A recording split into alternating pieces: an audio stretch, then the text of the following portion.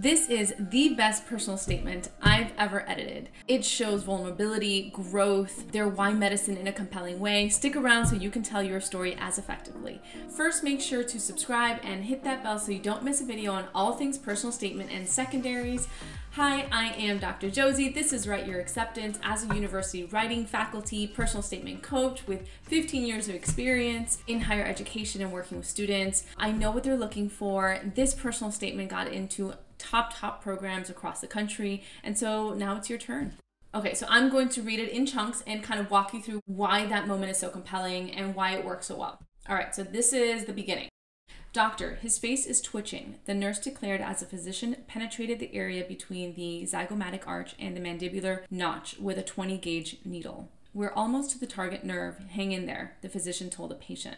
As the needle disappeared into the patient's flesh, his spasms worsened and his vitals rose.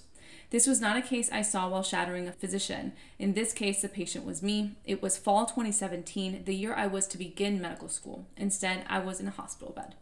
So this section, the first 2 paragraphs in its entirety, are about 800 characters. And I tell you that because you really want to think about the essay real estate of the personal statement. So kind of beginning, middle, and end. This is a chronic pain that is happening to him. It sidelined him. He will talk about why it was such a formative moment, but it's not something he intentionally sought out, right? So if it's a passive experience, you want it to be very specific and it not take up too much room in your personal statement. But it establishes in a very interesting way why they're a reapplicant, right? Or why they are kind of delayed in their journey where they expected to be versus where they are right now. And they do it very early. Sometimes students will do it, or usually students will do it kind of toward the end of the essay, and it's one of the last things we hear. I like that the student begins with it right off the bat. It really establishes kind of where this essay is going to go. So, paragraph 3, multiple gap years were never part of my plan, but unfortunately chronic pain runs on its own time. In the process of surmounting chronic pain, I continued my commitment to medicine by seeking research and clinical experiences. My circumstances placed me in a unique position to view medicine via 2 vantage points, that of a patient and of a future clinician. As a result, I have developed a keen awareness of both disparities and hope. Here we explain the kind of story, right? We give that story context and depth about the gap years, about their why, and in a way we set up for the thesis statement. So this is not academic writing, but it does help kind of anchor your essay sometimes to have a thesis statement. Not all do, but we have. As a result, I have developed a keen awareness of both disparities and hope. Disparities and hope, those 2 kind of buzzwords are going to be thematically intertwined throughout the essay. So in a very interesting way, it is establishing the parameters and his why medicine in a very specific, anchored manner, which is strong. So now we start with hope. The middle part of the essay is the most important in my opinion because it really shows how the student has intentionally sought out experiences. So it is kind of like an active moment. What experiences has the student found and looked for and engaged in? How have they connected with patients to really figure out that this is not only a profession but a calling? So we begin.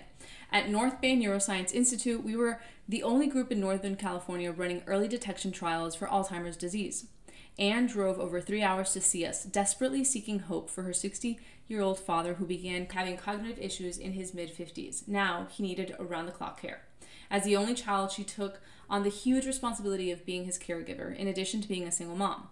In those few seconds, the gravity of the situation struck me. This was no longer just some cool research for my medical school application. This was a real human in a grave situation. In that moment, nothing else mattered besides being present for her.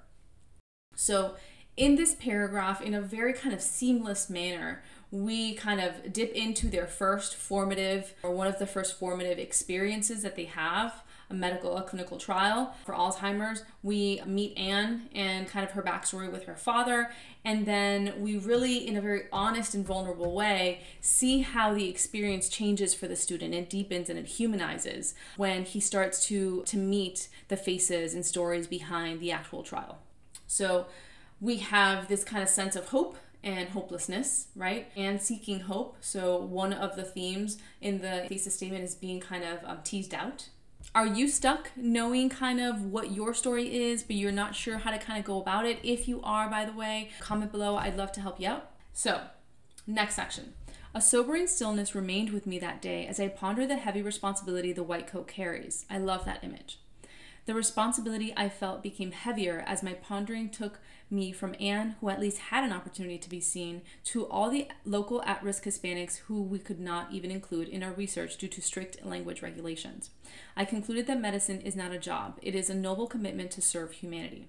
So now we went from someone seeking hope but having the opportunity to seek that hope, right, to a vulnerable population, a minority population, who, because they don't speak the language, don't even have access to this trial, to this kind of line of guidance and help, right? So we are kind of teetering between, balancing between the disparities in hope mentioned in the thesis. So now we're going to go into a specific example about this disparity, right? But notice the sentences. I love, and probably one of the hardest things about a personal statement is making sure that you have transitional sentences that move you from one experience to the next. So the last sentence of that previous paragraph that I just read, I concluded that medicine is not a job, it is a noble commitment to serve humanity, right? And then first line of the next sentence, my call to serve humanity came early when a hospice assignment landed me within one of the most neglected crevices of our society, nursing homes. So we have commitment to serve humanity as the last phrase of the previous sentence, and then my call to serve humanity came early, and then we go into now this nursing home experience. As I entered Jose's small room, my heart broke. He had no family pictures, no personal items, nothing that spoke to who he was, except for one thing, a small picture of his mariachi group sitting on his dresser. At that instant, I realized why I was a perfect volunteer for him, aside from being the only one who spoke Spanish. We shared the same culture. I began playing classic mariachi songs on my phone, and his eyes lit up. Music became our bonding medium. Jose played a crucial role in my journey. He not only illuminated the existence of serious disparities within healthcare, disparities, right? So one of the buzzwords, but he showed me that I could be part of the solution. Seniors in nursing homes are among society's most fragile demographic, and unfortunately, they're also among the most isolated. Lamentably, for Jose, his language and cultural barrier amplified his isolation within his nursing home. I like this section because it does a little bit of everything for the student. It allows them to be in action, right? And when I say action, it could be a small kind of effort experience, right? He meets Jose, he meets this resident at the nursing home. He finds commonality, and his duties are not to come and play Jose's favorite mariachi songs, but he goes beyond what's expected of him to make a connection and forge a sense of belonging for Jose in this nursing home, right? And so we see that, so we have a story just enough to kind of see that connection. And then we go into not only what Jose taught him from an individual perspective, but then we have some kind of greater insight on just nursing homes and this patient population in general, without ever pretending like the student knows what it means to be a doctor, what it's like to be a doctor, right? They're just coming from insight and experience that they've had specifically. So that is very, very important. Make sure it always comes back to any lesson that you say, any insight that you gather, make sure it's anchored in very personal experiences. And so then we start toward the end. For me, medicine has become a deep-rooted purpose that I cannot abandon. In a twisted way, I am thankful for the tribulations for the last 5 years because they revealed to me that becoming a physician is more than just a dream. It has become a calling that I will answer. Witnessing medicine via multiple fronts has given me the means to become a relatable physician who will both remedy patients and remedy healthcare gaps. I will, as Hippocrates pledged, cure sometimes, treat often, comfort always.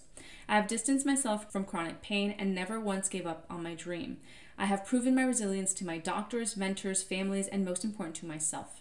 I have become the patient, and it is now time I don a white coat and become the newest member of a second family, a family of healers. So beautifully ending.